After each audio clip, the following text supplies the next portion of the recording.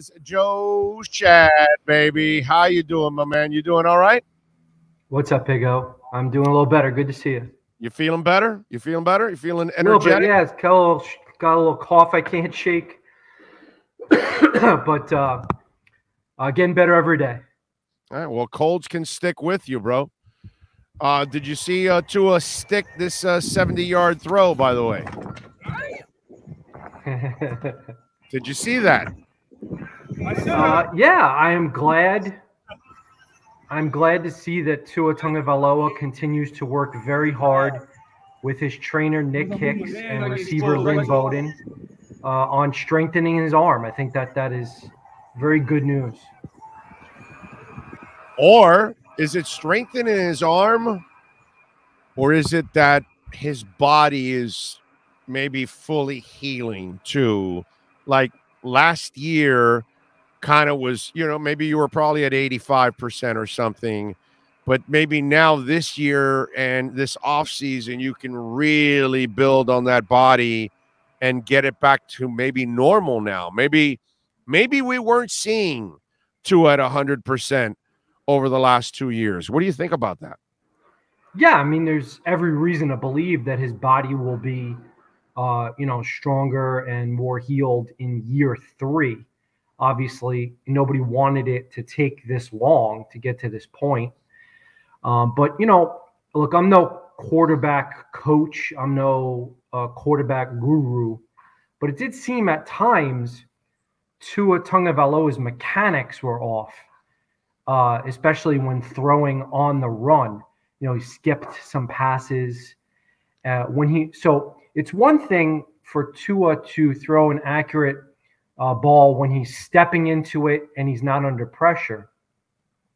The true test, of course, will come, and no matter how many offensive linemen the Dolphins sign, the true test will come when he's forced to make difficult off-platform, varied angle, challenging throws. Can he get enough on those balls? Because obviously he can stand in the pocket and step into a 50-yard throw to a Cedric Wilson on a post. And I hope that happens, and I look forward to it. And I think that if the Dolphins establish a running game and a more legitimate threat in the play-action game, that Tua will have the opportunity to step into a few of those 50-yard post throws that we didn't see enough of last year. All right, Cedric Wilson. We had Ian Rappaport on, and he mentioned that they told him that they were going to use him all over the place. So, we were looking at Chase Edmonds maybe playing a little bit of a Deebo Samuels type role. It looks like maybe now it might be 2 different players that Mike McDaniel is scheming to use Deebo Samuel style. Yeah, and Lynn Bowden can do both. Lynn Bowden has been a quarterback in college. He has been a receiver in the National Football League. He has been tried at running back in the National Football League. I'm not suggesting that the Dolphins should put tons of chips on Lynn Bowden, but he is an excellent athlete. And so, look, it's going to be an obvious storyline, an easy thing for Dolphins reporters and fans to write about and ask about, who's the next Deebo Samuel. And I get it. But I think in general, we need to keep in mind that Mike McDaniel is a very intelligent, creative guy. And so he's going to find lots of different ways to utilize these chess pieces. And I think that I have more confidence in Mike McDaniel in putting together an offensive scheme with an identity. When I sat down with Mike McDaniel, Hal Habib and I sat down with Mike McDaniel, and I never did that with Brian Flores, not once. So we sat down with Mike McDaniel. Shocker, he's so sociable. I mean, Mike McDaniel was gracious. He was charming. He was witty. He was smart. I'm telling you my impression, okay? Felt very good about this meeting. I know. It's just funny the shit you guys had to put up with Flo, and now you actually get like a real human being. It's just funny because it's just great for you guys, great for us now, because now you're going to give us better stories, because these people are actually going to talk to you. You know what I mean? It's just so weird to go from that whole, way they ran their. Well, shifting the focus to McDaniel, and I understand your point, but shifting the focus to him, the first thing that he said in that meeting that jumped out to me, And I turned to Hal and I said, Hal, if you don't write about this, I'm going to write about this. And that was that he said, we will have an identity. We will figure out what we do best and we will master that. And that it goes completely against everything that the previous staff believed. And I told Mike, I said, I'm so happy to hear this, because every time I and other journalists brought it up, we were told we were idiots, basically. That's a dumb idea, that identity means nothing. No, of course not. Yeah. It means so establish a run, versatility in terms of moving pieces around. The Dolphins tried all that pre-snap movement stuff last year, but the 49ers were number 1 in the NFL in it. So I'm really, really looking forward, and we're going to get a little extra practice time. Part of that, Joe, in order for you to be really good at movement like that, you also have to be penalty free. You also have to be a very smart team, because when there's a lot of movement, there's a lot of responsibilities, and you have to remember, and the timing has to be right so you don't cross in front of the freaking center and get hit by the snap. You get my drift? So when you're moving things around like this, you have to be well coached. You know, and there's nothing new to this. This is Tom Landry. This is Hank Stram. This is stuff that went on all the way back in the 60s in the AFL. They're not reinventing the wheel. There's been movement. They created it. Those people invented what Mike McDaniel and Shanahan and Bill Walsh and everybody else has been doing for years. They all copied the Strams and the Landrys of the world with all of that stuff. You know, do you remember when the Cowboys used to stand up and go back down again as a line? Do you know why they used to do that? Do you know why? It's the main reason why the line would stand up in the middle of a snap count and then go back down again. Do you know why? Does it have something to do with timing?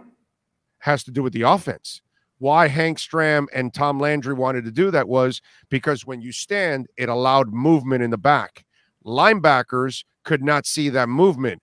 And so when the guys went back down, they had to readjust. While you're readjusting and trying to find where your guy is at, ball snapped. I got you off your spot. And now my guy has a half step or 2 steps in front of you. That's part of movement. But part of that movement, you've got to execute off that movement. And if you noticed, you saw that film that was going around of damn it, what's the name of the dude with the finger this way? What's his name? A Baldinger that he did of Mike McDaniel. And you noticed all the movement and how McDaniel designs plays where the movement already takes the defenders out of a play. And that's exactly what I was telling you. Hank Stram thought about this back in the 60s. Mike McDaniel's still using this in the 2020s. Yeah, having a smarter offensive plan is certainly going to be helpful to the Dolphins in 2022. And I trust Mike McDaniel and his evaluation. Now, I know that Chris Greer is the player who is landing, is the player for the Dolphins who is landing these players, such as Chase Edmonds and Cedric Wilson, who are not known quantities. They're not star players. They're not Pro Bowl players.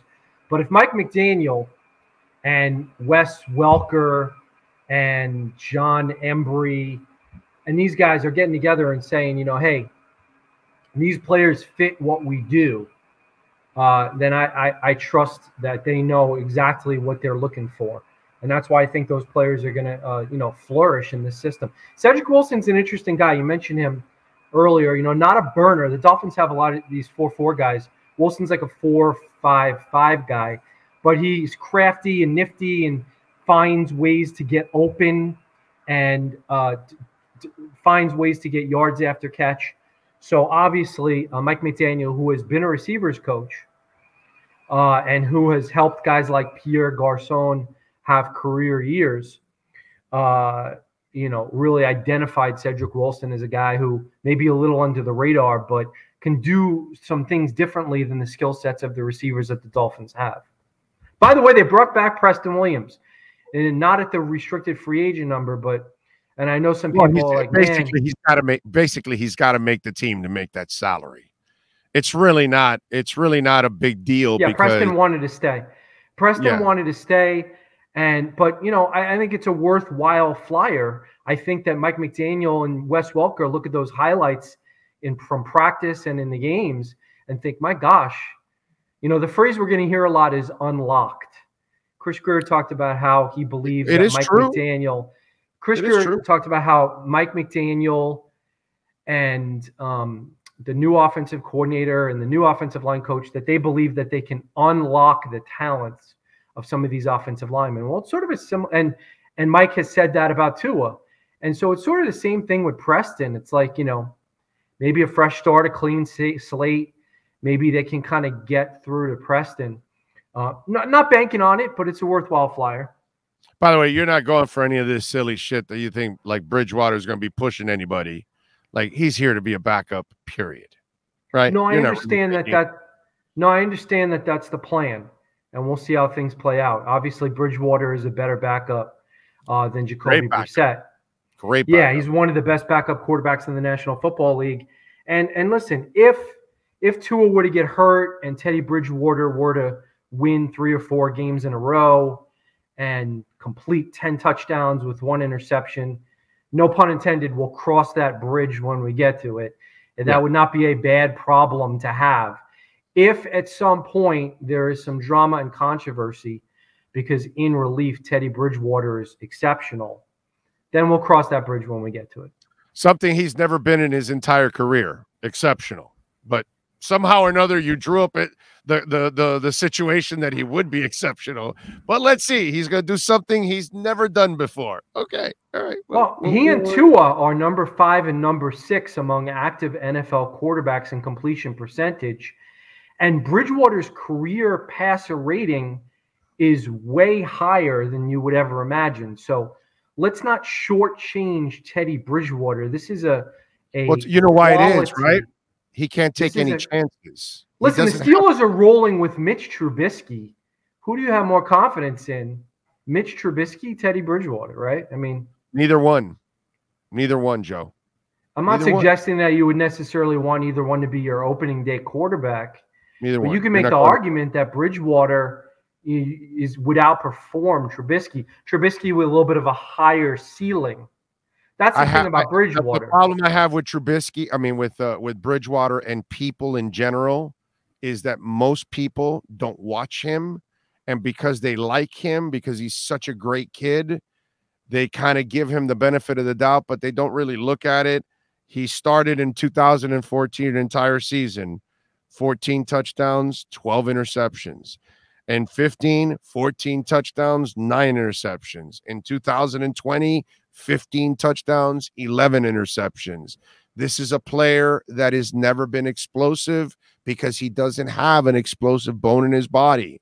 He doesn't have the arm to go downfield. He doesn't have the athleticism to buy you more time. So he's a conservative player, and he takes high percentage passes because he's really, really smart. He's not going to make the stupid mistake. He won't get you in trouble, but he'll never be the different. Kind of like Jacoby Brissett. I mean, to be honest, the Dolphins have had a bunch of quarterbacks.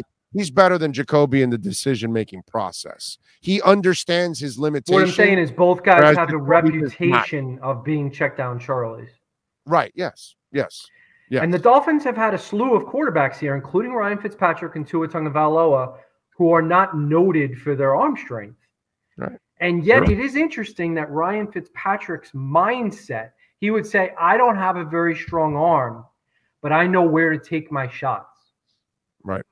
And so, by the way, we're on the same page in hoping that Tua Tagovailoa takes more shots in 2022. I think he will, and I predict that we will be writing about how Tua Tagovailoa has improved in the deep passing game.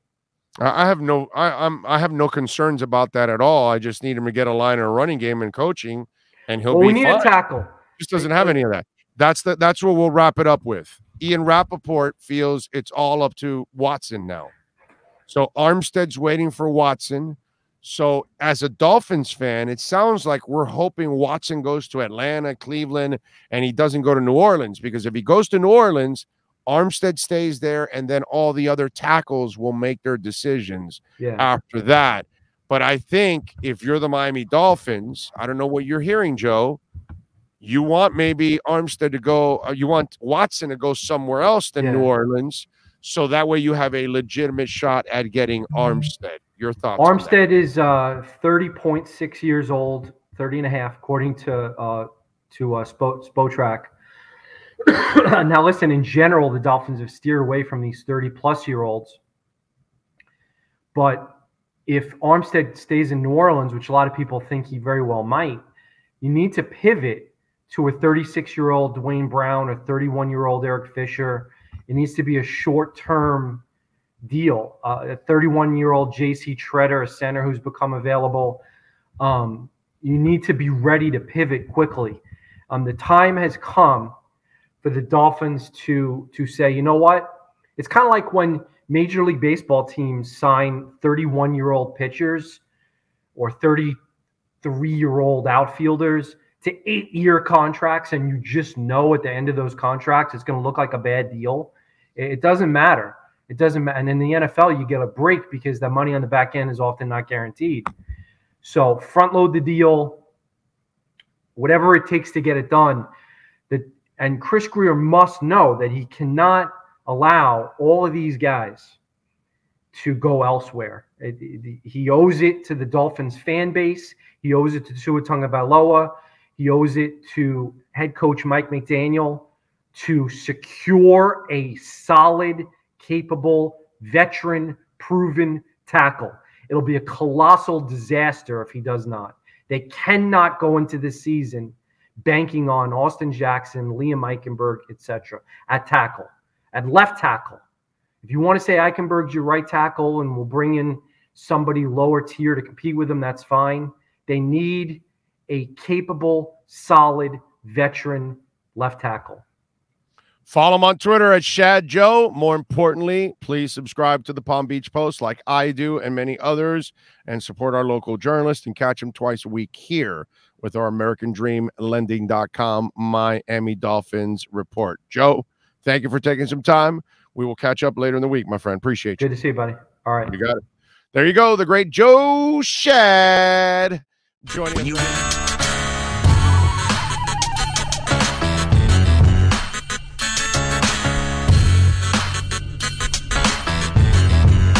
This is the